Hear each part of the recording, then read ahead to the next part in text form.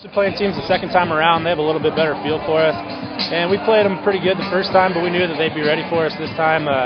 Personally, I thought we'd win a little bigger than that, but you can't underestimate anybody, and Western's beaten us here before since I've been here, so it's not a surprise that they played us tough. I think the biggest thing was getting the pass rush, and their quarterback's pretty mobile, and it was pretty tough on those sprint outs and stuff to get a good rush.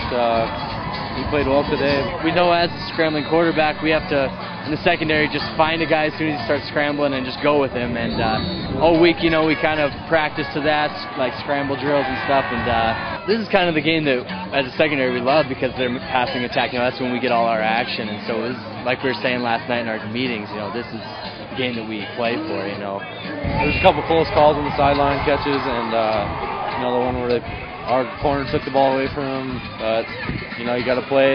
They can't change the call, so we just got to get back on defense and keep playing. Calls can go either way. We can't really rely on how the refs are going to do. We knew that it was up to us to make a big plays. We had the 21-6 lead. We had the win. We stopped them on their first drive. We had the ball just over midfield, and we didn't do anything with it. And those are things that come back to haunt you. We had two big turnovers in that third quarter, and that almost beat us. I think we just came out really flat that second half. Western really came out at half and really got after us and really beat us around. It was a little nerve-wracking, but I really trust our offense, and they seem to come through every time. At the end there, it was great. Matt Ritter was running around getting first downs, and Travis Brown finally got a catch, and it was a big play to set up our field goal. We'd worked me in rotation a little bit through practice in the week. They said there was a good chance that I'd be going in on certain plays, but having to step in was a big task to fill in for Dane because he's a great player. It seemed like for 3 quarters, every time we threw the ball, something bad happened. And Matt goes in there, he throws well on the run. Nick Howlett does a great job with him getting him on the perimeter.